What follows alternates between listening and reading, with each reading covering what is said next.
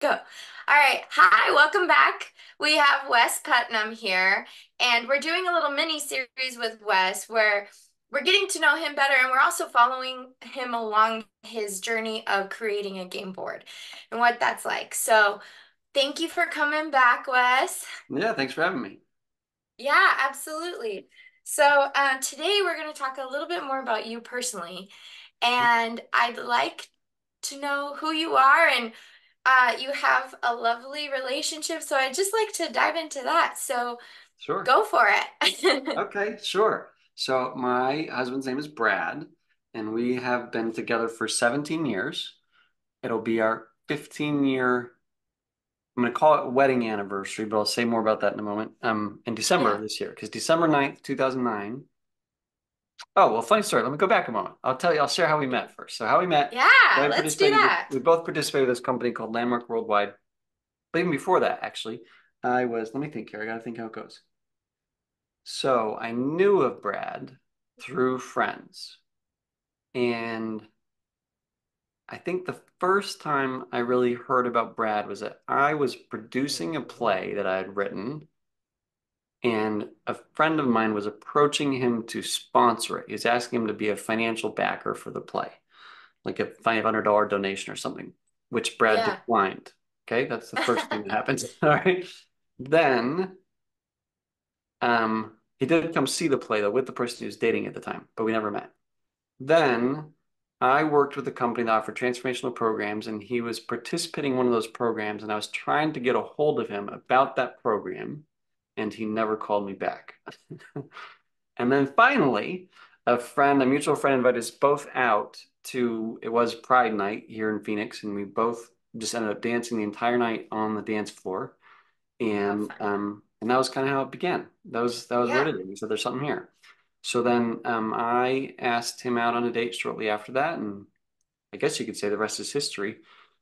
Um, Gosh, I feel like I have so many things I could share now about our relationship. So there's an 18-year age difference, and in the beginning that was very challenging because I don't know, I just had lots of concerns about it, and he's 18 years older than me, and we went on vacation. Our very first vacation we went was to Mexico, and people kept asking if he was my dad. It was like super awkward. But before we went on the vacation, we had this conversation. We like created who we were as a couple and as a relationship, and we created that we're the relationship of the future, I think is what we called it. And then people are going to look in our direction and be like, you know what, I want a relationship like that. And Yeah. so then I distinctly remember after this trip, we were driving down the road. I can tell you right where it was. It was on 32nd and Lincoln. We're driving down the road here in Arizona. And I turned to him and I said, "What am I going to do when you're 78 and I'm 60?" And he goes, "Well, what am I going to do when I'm 78 and you're 60?" And right then I said, "You know what? Maybe this is just what it looks like to be in the relationship of the future right now. Maybe this is what it looks like." And it was kind of like everything just chilled out after that. And we've never Hmm. had anything about it really since then. It was kind of like, oh, this is what it looks like right now. Okay, we got those concerns. But then they like disappeared. And we've never had anybody ask, Yeah. "Is your dad?" or anything like that. And it's kind of resolved the whole thing for us. So How that was pretty, funny. yeah, it's pretty wild.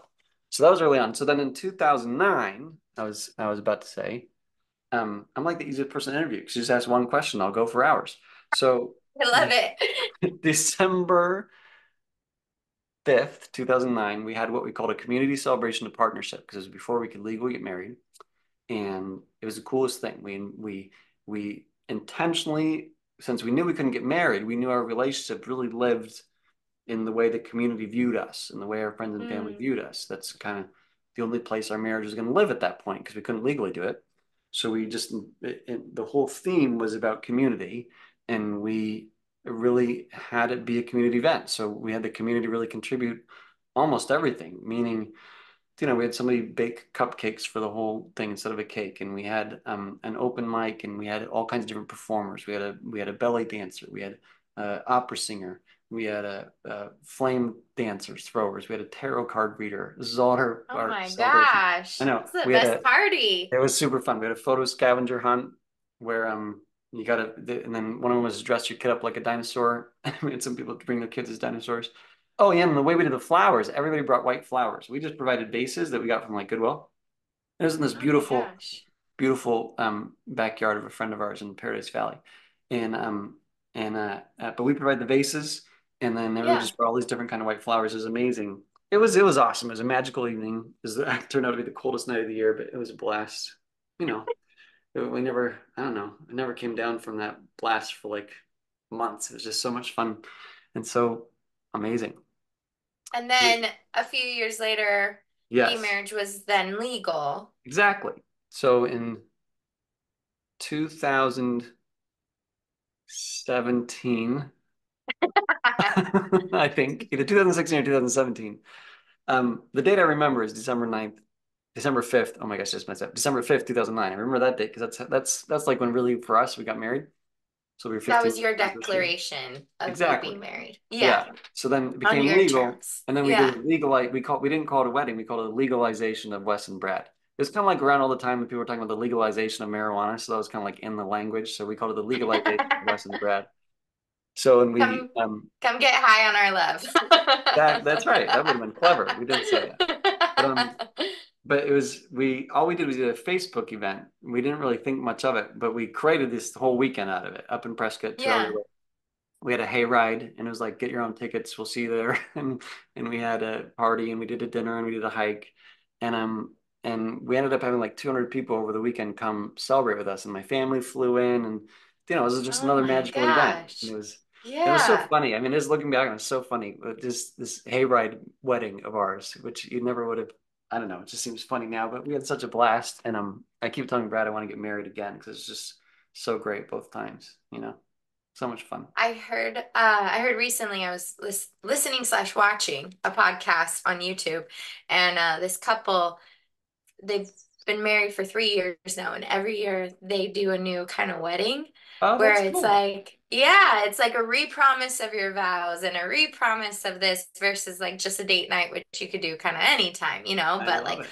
on their anniversary, they have another form of wedding, whether it's to Vegas or to here or wherever, or have a Cool. dinner with friends. Like, so I just thought it was really like really interesting and a new concept that people don't talk about that much of like really celebrating the marriage and like making it exciting and Yeah, making having it fun special. and It's great. Yeah. yeah, really special. A little bit more than a date.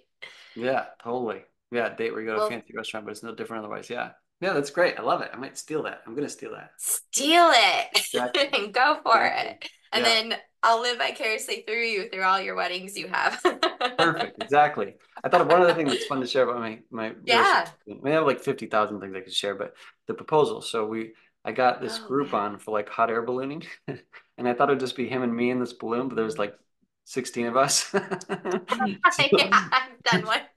yeah, but it was really fun. And we were like, no rings. We actually been like ring shopping the week before, but for some reason he didn't put it together. He like had no idea he was going to propose. So, and he was like, I don't really want rings or whatever. But I went and got him the day of, and then we went up in the balloon. And I don't think I said, will you marry me? I think what I said was, I think we should spend the rest of our lives together. And he said, okay. And that was that. Mm, Ta-da. Super fun. I love that. Hot air Yeah, ballooning is unexpected for me when I went. Like it's so calm and peaceful. So what a beautiful opportunity to have that proposal it was great. It was awesome. 400 feet in the air.